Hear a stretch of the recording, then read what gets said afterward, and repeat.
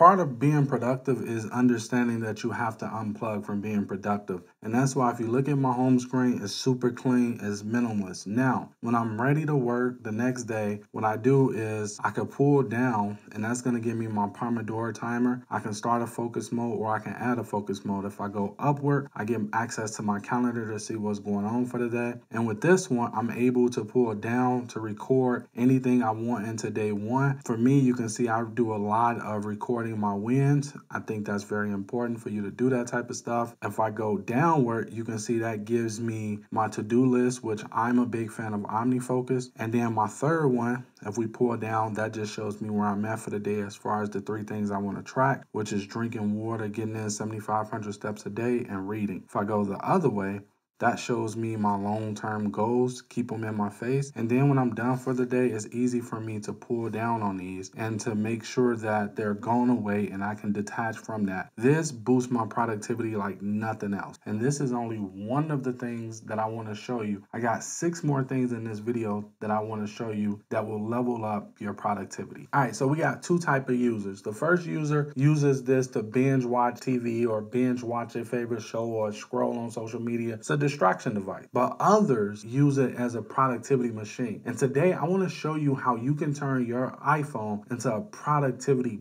beast. Let me show you what I mean. So the big question is this: how do small content creators like us who's working 40 to 60 hours a week with a family get a competitive edge and become full-time content creators, starting with no social media following, email list with limited resources? This is the question, and this channel will give you the answers. My name is Will. Welcome to Will Talk Tech. Let's talk about it. All right, one of the ways that I use my iPhone is for digital action buttons. I was jealous of the iPhone 15 and I didn't have an action button. So I leveled up my dock and I turned it into one big action button.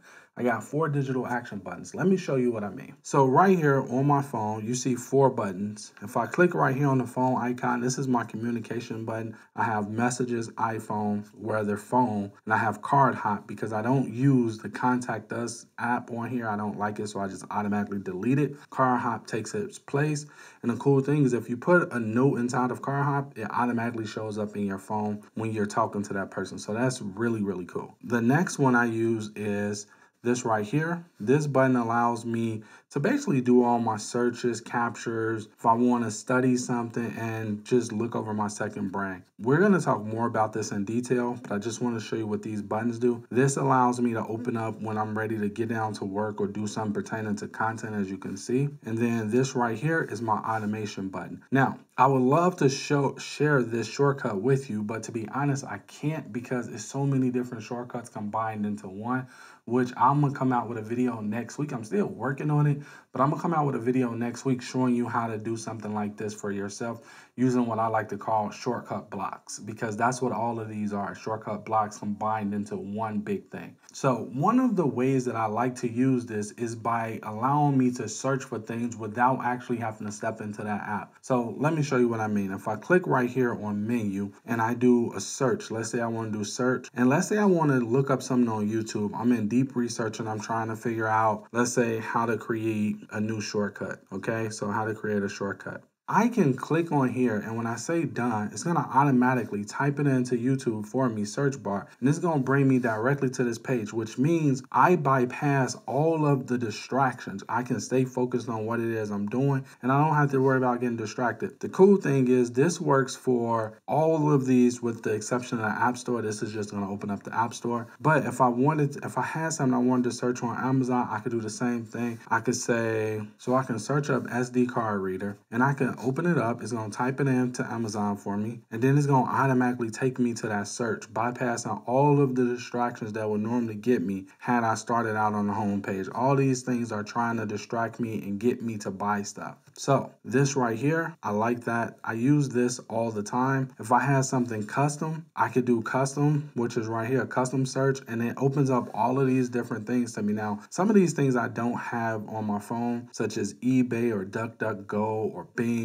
but it opens up all these to me, and I'm able to use these. Whatever service I want to do my search on, I'm able to click into that service. So if I wanted to click on Reddit, now I'm going to search Reddit, and I can type this in and search directly Reddit. So that's pretty cool. I don't think I have Reddit on this phone though. So creating this search feature, the ultimate search feature, is awesome. That crushes when it comes to productivity and just keeping me in the right flow. But I got a better shortcut than that. I want to show you how I go about creating content. So for example, let's say I had something that I wanted to start doing research on. Let me show you how it gets started on my phone. All right, so I'm going to come over here. I'm going to click right here. Actually, you know what? I'm not going to click right there. Well, actually, yeah, I'll click right here and go this way. I'm going to click on my builder app. I'm going to say mind map, and then I'm going to say the research.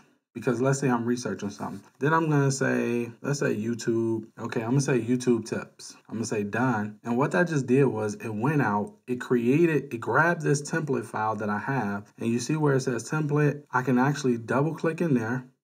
And I can click paste, and it automatically copied whatever I put into that field box. It copied it to my clipboard so I could paste it here. But it also went a step further. It actually labeled this folder, this file inside of my node, YouTube tips. So when I'm looking at it, I instantly know what it is. The cool thing about it is I can start over here like as I would normally do. I can click into here and I can start thinking about what's the hook or the big idea. I can go down this line and I can see if I have anything worth actually creating. If not, I can scrap it or archive it for later. Maybe I come back later or maybe I don't. But this is one of the ways that speeds up my productivity like no other, being able to create these quick templates on the fly. I think this is a good time to show you my second page because I do have a second page. And usually if I'm not in productivity mode, I don't want to be messing about with my dock area. My dock area is for me to use throughout the day when I'm in productivity mode and I just think I want to get stuff done. But after a certain time, when my phone goes to like you see here, a blank screen, my mind shuts off. So in that case, I use my second page. Usually my second page is only set up for apps that I use all the time. Meaning that if you look right here, I have my finance app with all the different bills I have to pay and stuff like that.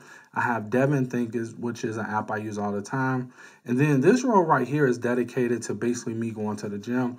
I only have music on here because I have a music playlist when I'm at the gym. I go to LA Fitness. Copilot is a trainer that I use when I'm at the gym. Actually, I really like Copilot. And then OmniFocus is over here because usually if I want to capture something, I'm muscle memory. I still click down here. I try not to, but I still click down here. And I just stop trying to break that habit. Then I have shortcuts. YNAB is my finance app. I have Pokemon Go because yes, I'm a Pokemon Go nerd. I love Pokemon Go. Then I have Audible when I'm listening. My app of choice these days is Anytype. Mainly, you know the main reason why I like Anytype? Because I don't have to worry or wait on my templates to load. It's instantaneous because there's nothing to download. That's the only reason why I went with Anytype. Other than that, I don't see a big difference between Notion and Anytype.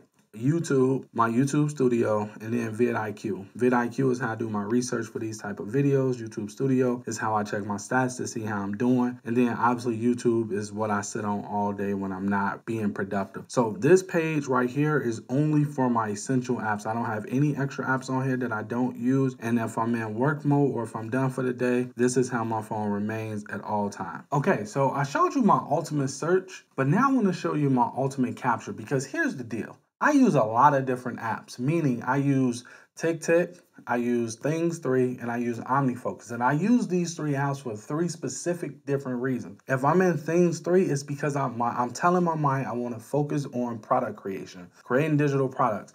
If I'm in TickTick, I'm telling my mind I want to zone in and only focus on creating the best content I can for my YouTube channel. If I'm in OmniFocus, I'm telling myself, hey, this is everything else that I need to get done.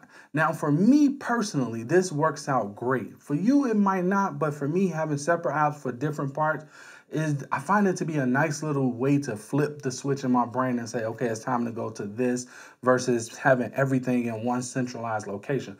But because I don't have everything in one centralized location, using the ultimate capture, I'm telling you, it makes it so easy to connect all these apps. And the cool thing about it is shortcuts blend them all together and I don't have to worry about anything. So let me show you what I'm talking about. All right. So if I click right here, ultimate capture is right here. If I click right there, let's say we're going to do a real project, okay? So we're going to say, I'm going to say focus and grit. And what I'm going to say is I'm going to say, all right, so this is what I put, demo project, show how to create a project. So I'm going to say done. You see, once I said done, it immediately opened me up to Focus and Grit podcast, which is the section in TickTick where I store all my ideas for creating podcasts. Now I can hit the plus button. Once I hit the plus button, I like to come down here. I'm going to say paste. I'm going to double tick this. I'm gonna cut that, and what I'm gonna do is paste it up here. Now, because TickTick doesn't have any direct shortcuts that it talks to us of this video, this is how I have to do it. I cut that and then I just backspace. Once I do that, I get this user template. I took the time out to create templates that I need for content creation.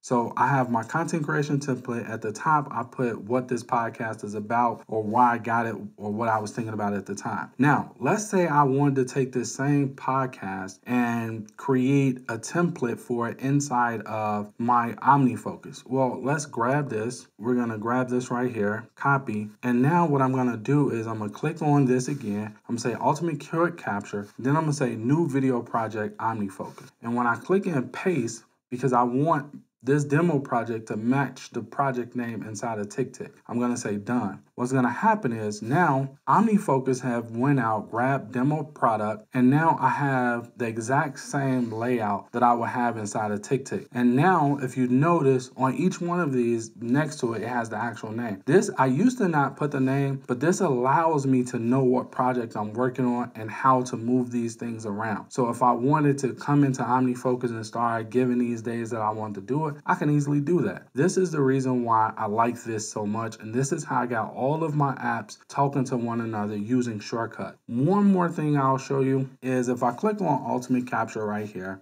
I can also do a brain dump.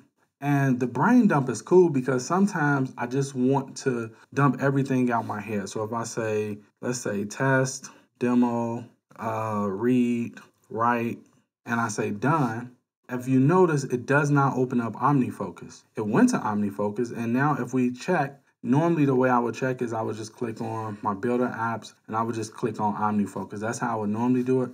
And if we come down here, we can see all of them is now up in here on their own separate line. And this is how I do a brain dump. If I just wake up that morning and I got a lot on my mind, I can come up in here, and I could just open it up and I could just go for what I know. And this app will not open up, so I won't get distracted, and I can filter those later on in the day. I really like that a lot.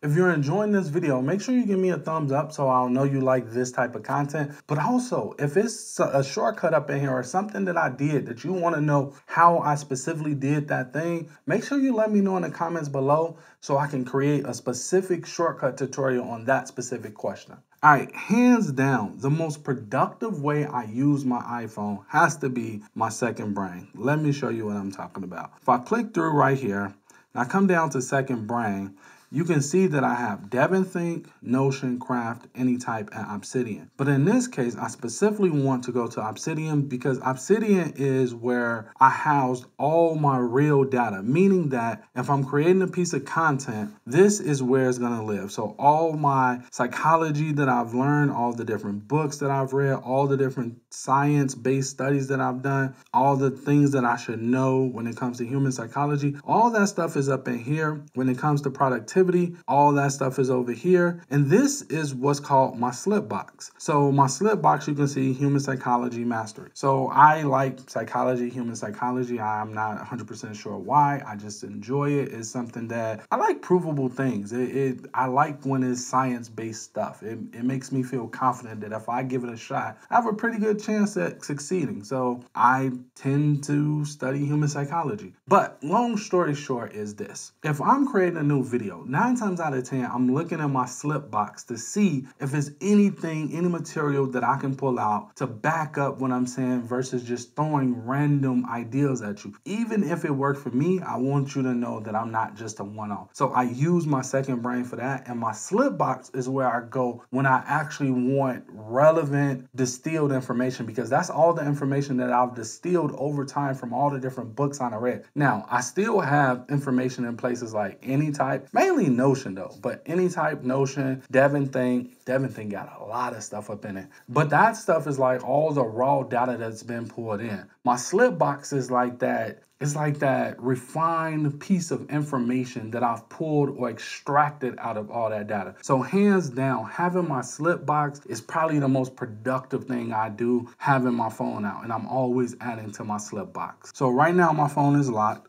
So I'm gonna lean it up so my phone can see me. It just unlocked. And now what I wanna do is I just wanna push this button right here. And what it's gonna do is it's gonna act as if it's an action button on the front of my phone. And the cool thing about it is it's gonna open up and it's gonna allow me to go straight into quick capturing my idea so that I don't have to worry about it. Now, the app that I'm using for this is an app that I just learned about recently, and that app is called Locker. It's called Lock Launcher. Now, they gave me, I think it cost me like $3.99 for lifetime access because I didn't purchase it. So later on, when I hit the limit, it offered me $3.99 for lifetime access, and that's what I did. And this is called Locker. This is going to be an app that I'm going to show you how I use later on, but I just wanted to whet your appetite and get you excited about shortcuts because I'm telling you, when you start using shortcuts to level up your productivity, I mean, you can do some really, really cool stuff with it. And I'm hoping I sold you on shortcut.